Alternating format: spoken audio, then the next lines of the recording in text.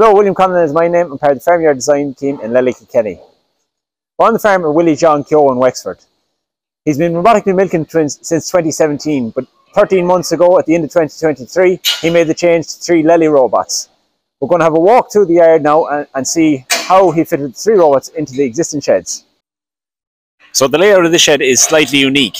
3 robots fitted. There were already 3 robots in the shed. They were changed to 3 Lely robots. But to fit the Lely robots in, we had to split them up. So we have 2 robots here in a head-to-head. And we have the 3rd robot down at the far end of the shed by itself. Now, the whole herd is being run together. I suppose initially when we were looking at setting up the sheds, the option was discussed on having one group, maybe a fresh group, on a single robot and run the main herd on the 2 robots differently. But in practice, the whole herd is running together and it's working very well. Average milkings is up on 3 milkings a day. Fully housed herd. So if we see here behind the 2 robots in a head-to-head is where we had the existing robots were. So the 3 Lely robots had to be fitted and started up while the existing 3 robots stayed milking. So the changeover just required a little bit of planning from that side of things.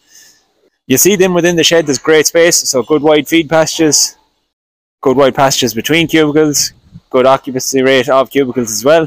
So cow comfort is key in this shed.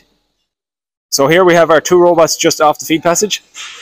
In a head-to-head layout, cows can be drafted off between the 2 robots to a bit of a separation area. To fit the robots in, we had to open up the space a little bit, take out a few cubicles, put in a small bit of a flow channel here in front of the robots. Again, you'll see great cow comfort within the shed, good wide pastures. Cleanliness is key, I suppose, within this shed. Cows can be drafted off here into a small kind of a separation area with a few cubicles. There's a bit of a treatment area and a pit down beside a crush. Office then in this area too.